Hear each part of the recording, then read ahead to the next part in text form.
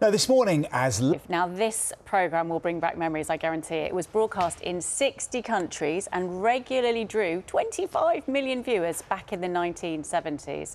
What am I talking about? It is, of course, Some Mothers Do Have 'Em, and it's back. Yeah, a new play is going to showcase the iconic characters of the original TV series, including, of course, the bumbling Frank Spencer with his beret and his trench coat. And our reporter, Jane McCubbin, has been behind the scenes to find out more. The year is 1973. Frank, what are you doing in that cage? I'm trying to get my beret back. Frank for me, is the quintessential British underdog. Utterly unable to cope in the real world. Yes, he's the man that we all love, and we love him for wanting to be better and failing in the process. This is why, 51 years on, you're bringing Frank back. We are. I'm Frank Spencer. The original show was written by Ray Allen in the garden shed at the bottom of his mum and dad's garden. Oh, this is my kitchen. But this week, Sam Denyer, the latest incarnation of Frank, will launch Some Mothers Do Have 'Em at Cirencester's Barn Theatre.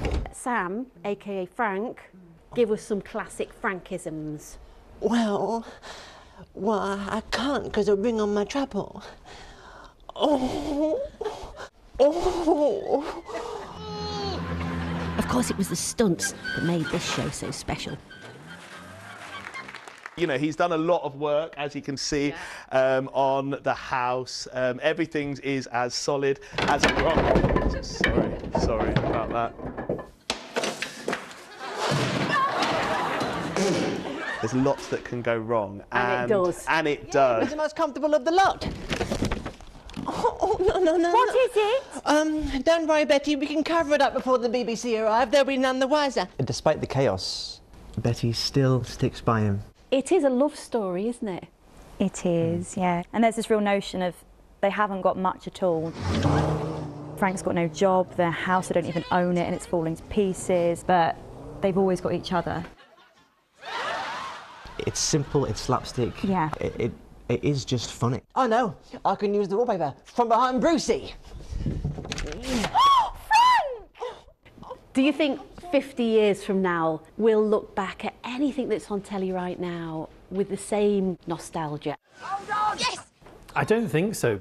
You know, if you get 4 million viewers for a TV show, everyone's delighted. But this is a period of time where 27 million were sitting down to watch it on a Saturday night. That's what's so wonderful about this and where it came from. How long's this all going to take? Be patient, Betty. Rome wasn't burnt in a day. Jane McCubbin, BBC News.